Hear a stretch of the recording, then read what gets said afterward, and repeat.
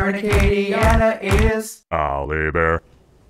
Every year, Gulf Brew transforms downtown Lafayette into a beer-centric beer festival. This is very true, and it's all to help and support the Acadiana Center for the Arts. Al Abear at Parish Brewing this morning. We're about to get a little tour, which is going to be great. Very Let's interesting. send it to Al at Parish Charlie's Brewing. probably the leader. Al and Paul. Yeah, Charlie, lead the way.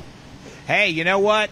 This is so very cool out here. Andrew Godley, we're where all the magic happens. Yeah, so right behind us is actually our brew house. Tyler, one of our brewers, is graining out one of our first batches of the day. Okay, I see steam coming out of there. This is cooked? It is hot, yeah. So it's 150 degrees in there. It's not boiling, but very hot. It's called mashing. So we're initially creating the sugars from grain that end up becoming alcohol later on in the process. Wow. So when you say grain, what exactly is it?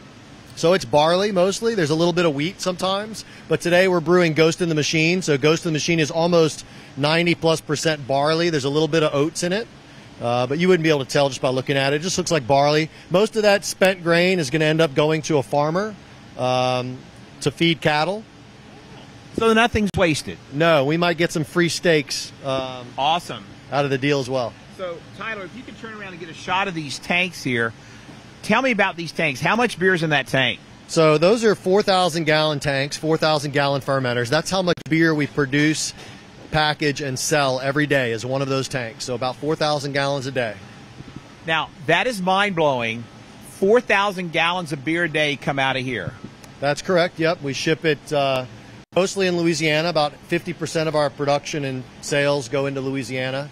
The rest of it goes throughout the Gulf South and as far away as China, Sweden, France. Now, you have a lot of different types of beer. When you ship the 4,000 gallons out, is that one type of beer or is it a bunch of beers?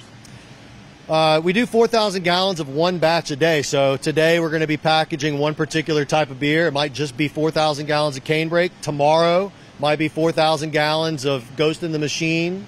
The next day might be 4,000 gallons of our Pilsner beer. Okay.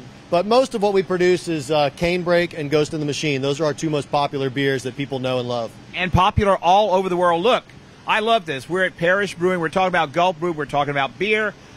I know some people could drink that whole 4,000-gallon tank of beer. We're going to do that one day on the show. Back to you. I know some people too.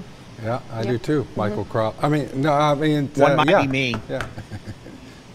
Thank you, Al. Thanks for the tour.